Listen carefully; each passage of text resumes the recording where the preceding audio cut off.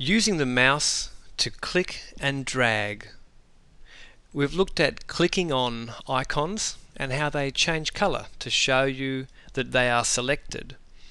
This time we're going to use click and drag to move something from one part of the screen or one part of the computer to a different part.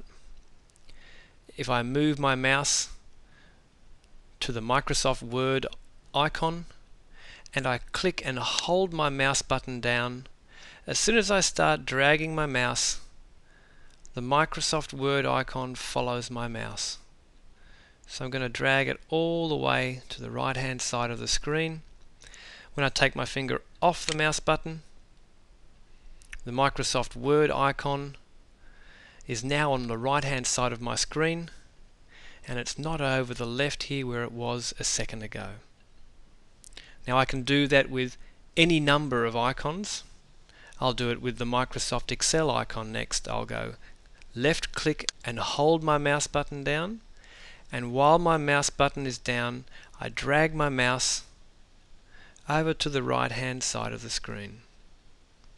When it's where I want it to be, I take my finger off and there it is.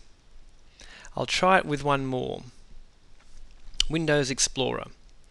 If I click and hold the mouse button down and drag, now I'm moving my mouse to the right hand side of the screen, but what if all of a sudden I run out of space and I can't move my mouse physically on the desk anymore? There might be a book in the way, it might be the edge of the table. What do?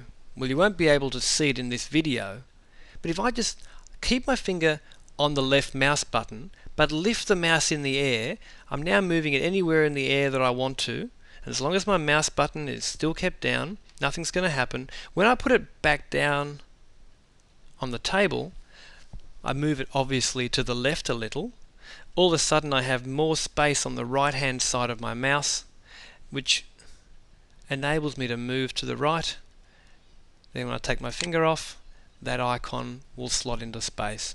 I'll do one more with the calculator here. Click, drag,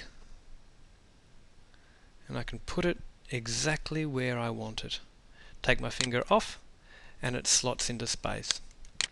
This is a very simple example, and all you're doing in this example is rearranging the way your desktop looks. If you're thinking that that's all it does, remember that this is just to give you an idea of how to click and drag.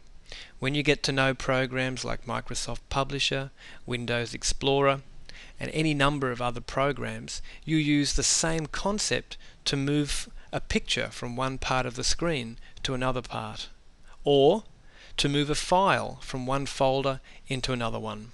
So it's very handy. It's called click and drag, and it uses the left mouse button.